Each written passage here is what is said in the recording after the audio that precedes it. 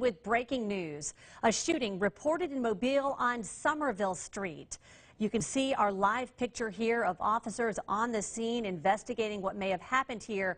We haven't gotten a whole lot of details yet, but you can see they're right outside a home. So perhaps this happened inside the home. That's something we are working to learn as the officers are making their way around this small home there on Summerville Street. We are going to continue to update you as soon as we can gain more information.